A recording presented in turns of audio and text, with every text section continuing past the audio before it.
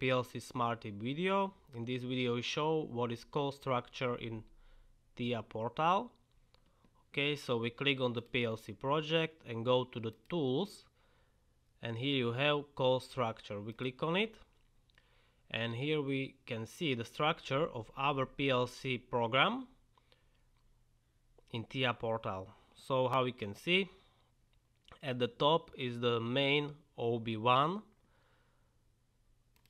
We click on it and we can see in the OB1 we use one function block with the name OB1 main, which use instance data block db1 main. Also in the details you have the cross reference.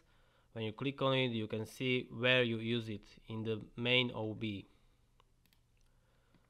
Okay, when we unclick the FB1 we can see all instance data blocks and also all function and function blocks which we use in this FB1 main function block. Now we can see we use here 2 times some variable or tag from the db1 motor 1 instance database data block. Also we use 2 times db4 signals data block, and also here we call 2 times fb2 motor function block, where one is with the instance data block db2 motor 1 and db5 motor 2 have second function block fb2 motor. Then also here we call the fb3 pump with instance data block db3 pump, but how we can see we don't use any other variables from another data blocks or function blocks in this fb3.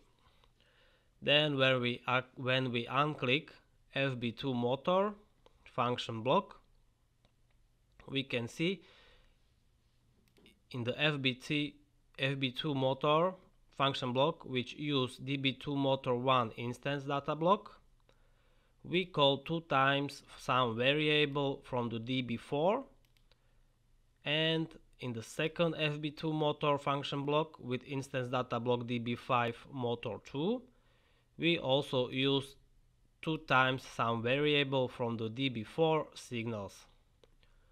So for example we check here and we see from the db4 we use this variable signal motor off.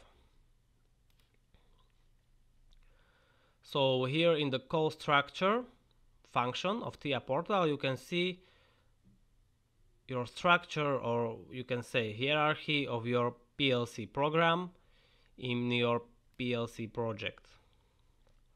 Also how we can see db6 variables global data block we don't use in our PLC project, we just define it. Okay, so this is all for this video, where we see what is call structure function in our PLC project and in the TIA portal. Thank you for watching and goodbye.